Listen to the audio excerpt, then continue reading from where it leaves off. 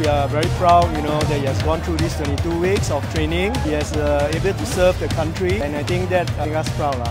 After all this grueling training, he's moving on to serve his country in a leadership position. That's very important to us. I hope that you, bro, will go all the way, able to do what you need to do lah.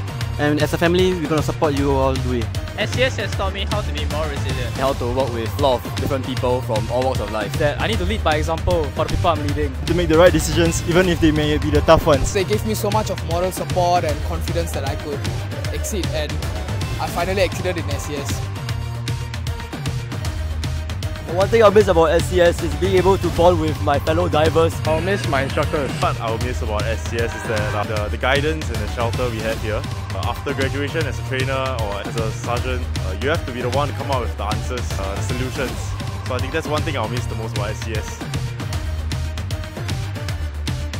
I feel very proud and happy for him. I feel like he grew a lot. I'm really proud of him. There are a lot of changes in him and definitely more responsibilities.